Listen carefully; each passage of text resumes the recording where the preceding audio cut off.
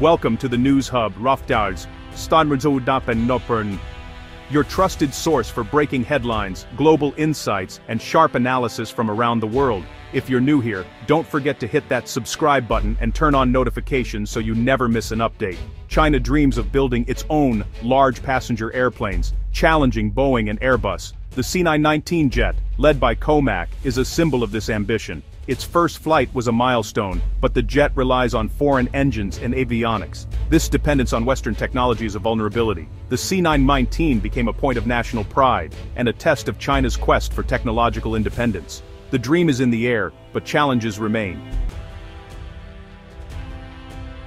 The US-China rivalry escalated, and Washington grew alarmed by China's technological rise. In 2023, the US imposed strict export controls targeting China's aviation industry, putting the C919 directly in the crosshairs. The sanctions hit hardest where China was weakest.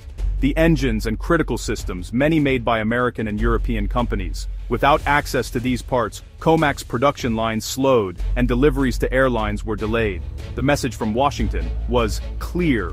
The US would not help China build a rival aerospace industry. The sanctions also targeted flight controls, landing gear, and other essential systems. The C919's future was suddenly uncertain.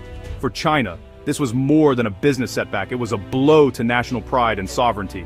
The crisis forced Beijing to rethink its strategy. Relying on the West for key technology was no longer an option. The US wall of sanctions was designed to halt China's progress and test its resilience. China saw the sanctions as an attempt to keep it down. The government was furious, accusing the US of unfairly targeting its most promising project. The C919 program became a symbol of the broader struggle for technological independence. China now faced a stark choice: innovate or be left behind. The crisis was a wake-up call for Beijing. The next move would define the future of China's aviation ambitions. The battle lines were drawn. China had to fight back. As the US tightened tech exports, China prepared its own economic weapon: rare earth elements. These 17 metals are essential for modern technology, from smartphones to fighter jets. China controls over 60% of global mining and up to 90% of processing, giving it enormous leverage. Even rare earths mined elsewhere often end up in China for refining. These elements are crucial for high-performance magnets, electronics, and defense systems. The US and its allies depend on Chinese rare earths for everything from missiles to electric cars. China's dominance is a strategic asset built over decades as other countries avoided the environmental costs. The Pentagon and Silicon Valley both rely on these invisible materials. As the US used sanctions, China saw its rare earth monopoly as the perfect tool for retaliation. The world's most advanced technologies depend on a supply chain that runs through China. The stage was set for a new kind of economic warfare. In response to US sanctions, China moved quickly to show its own power. In late 2023, Beijing announced new export controls on rare earth materials, requiring special licenses for overseas sales. The message was clear: China could restrict vital minerals to countries targeting its industries. This sent shockwaves through Western capitals, reviving memories of China's 2010 export ban on Japan. By late 2024, China hinted it might target US aerospace and defense companies directly. If the US blocked engine parts, China could block materials for American jets and missiles. China framed its actions as a response to American aggression, not an escalation. The US faced a dilemma: its economy and military depended on Chinese rare earths. A full ban could disrupt everything from smartphones to military equipment. But China was careful, not wanting to destroy its own market or push customers to find alternatives too quickly. Instead, Beijing used the threat of a ban to create uncertainty and fear. The rare earth card became a powerful bargaining chip in high-stakes negotiations. China's move was calculated pressure the US without triggering a total rupture. The world watched as the two giants tested each other's resolve. The rare earth threat was real, but so was the risk of overplaying it. The balance of power was shifting. The next move could change the global economy. Most people have never heard of rare earths like neodymium or terbium, yet they're everywhere. These elements power the magnets in your phone, the colors in your screen, and the sound in your headphones. They're essential for lightweight, powerful devices and long battery life. Rare earths are also critical for medical tech, like MRI machines, and for green energy. Electric cars and wind turbines rely on rare earth magnets for efficiency and power. A single wind turbine can contain hundreds of kilograms of these materials. As the world shifts to clean energy, demand for rare earths is soaring. China's control over the market means any disruption would be felt worldwide. Prices for consumer goods could rise, and the green transition could slow.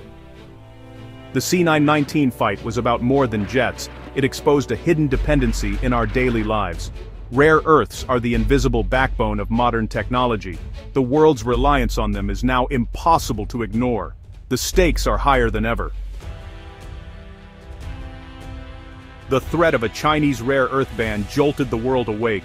The C919 crisis made clear the danger of relying on a single supplier for critical minerals. The US, Europe, and Japan scrambled to find alternatives, launching a global race for new sources. The US revived the Mountain Pass mine in California and partnered with Australia to build secure supply chains. Australia's Linus expanded operations, and the EU launched its own critical minerals strategy. Even countries like Pakistan began exploring rare earth exports to the West. Rebuilding the industry would take years and billions of dollars. China had a huge head start. Competing on cost and scale would be tough, especially with strict environmental laws in the West. The scramble was necessary, but the path was long and uncertain. The world was learning just how hard it is to break free from China's grip. The rare earth race had begun. The outcome would shape the future of technology and security. US sanctions on the C919's engines were a painful blow, but they fueled China's drive for independence. Beijing accelerated its push to develop a homegrown jet engine, the CJ1000A. Building a modern engine is one of the toughest engineering feats, requiring advanced materials and precision manufacturing. Early tests revealed setbacks, but China pressed on, pouring resources into the project. The C919 program continued using stockpiled Western parts, buying time for engineers to perfect the domestic engine. This quest is part of China's dual circulation strategy, strengthen the domestic economy while engaging globally on its own terms. The C919 and CJ1000A are at the heart of this plan. By mastering engine technology, China aims to break its last chain of dependency. The goal: complete technological sovereignty. The journey is difficult, but the stakes are national survival. China is determined to ensure no foreign power can ground its ambitions again. The race for self-reliance is on. The world is watching. As the trade war over jets and minerals intensified, both China and the US felt the pain. Economic instability forced both sides to the negotiating table in early 2025. Talks in Geneva aimed to de-escalate the conflict.